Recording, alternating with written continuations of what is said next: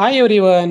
From last videos we have studied about the parts of plants, that is root, stem and leaf.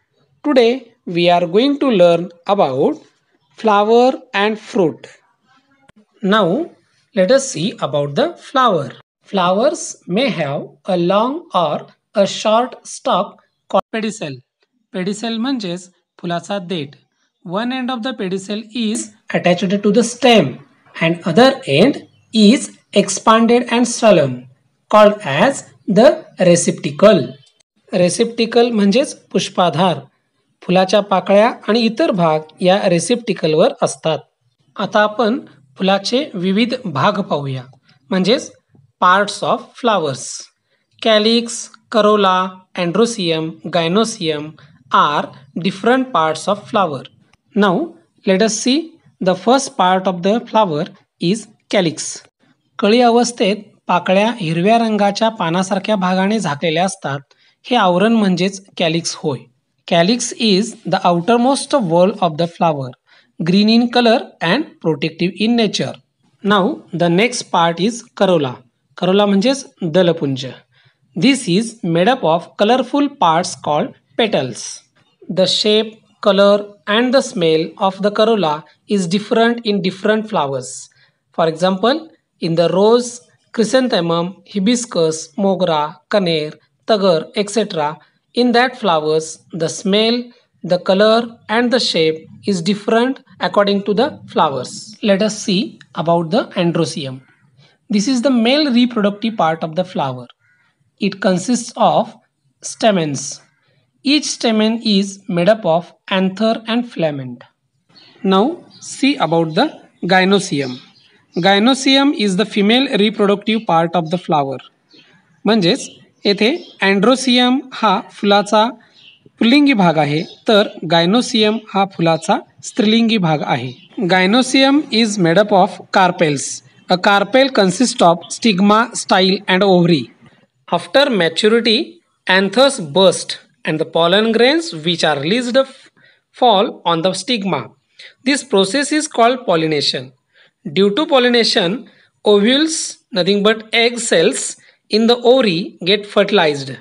Fertilized ovule form the seeds and the ovary develops into a fruit. विद्यार्थी मित्रांनो, चला तर आपण फुलांचे आता विविध भाग पाहूया. Here is a fully opened hibiscus flower. Will you tell me which are the parts of the flower? Yes, it is calyx, corolla, androecium and gynoecium. Here is a calyx. Calyx is a green in color and it is the outermost part of the flower. Now this is a corolla. Corolla is made by petals. Here are 5 petals. See here, the another part of the flower is androecium.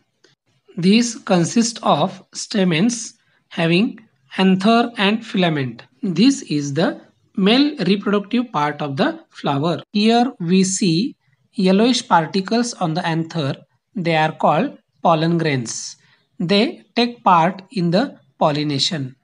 See here, above this androecium, here is a stigma. This stigma, style and ovary forms the gynoecium, and gynoecium is the female reproductive part of the flower. Now remove this calyx part of the flower. Now I am removing this greenish colored calyx here one by one. Let us see here. I am removing the corolla part of the flower. These are the petals. One by one I am removing all these petals. There are 5 petals. Here this one, 4th one, and then last one is the 5th one. In this way, this is the corolla part of the flower, that is the 5 petals. Now see here, behind the corolla, here is a ovary. This stigma, style which comes towards the ovary, all these forms the gynoecium part. After removing this outer covering, we can see all these parts very clear. Here is a stigma, style and ovary. In this way, these are the various parts of the flower. Let us see The next part of the plant is fruit. We know that fertilized ovules form the seeds and the ovary develops into a fruit. We eat many different type of fruits. Each type of fruit has its own characteristics. There are variations in their shape, color, taste, etc. Mango contains only one seed, whereas jackfruit consists of many small fruitlets, each with its own seed. Observe the fruits of pear, mango, chiku, apple, etc. Each fruit has a different skin or shell, fleshy part and seed.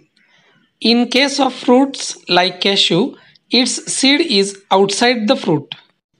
Seeds which get divided into two equal parts are called dicotyledonous seeds, whereas seeds which do not divided into two equal parts are called monocotyledonous seeds. Here, jawar and wheat are the examples of monocotyledonous seeds, and groundnut and scissors are the examples of dicotyledonous seeds. This is all about the plant's structure and function. Thank you.